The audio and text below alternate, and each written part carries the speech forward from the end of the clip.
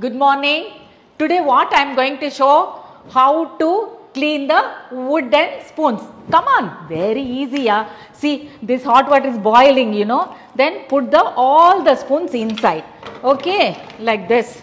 The small one also there, big one. You have to take big vessel. I have small only. Sorry. Okay. Now little bit lemon. Let's squeeze it. And this is little bit half spoon of baking soda. Just spread it like this. See how water is coming.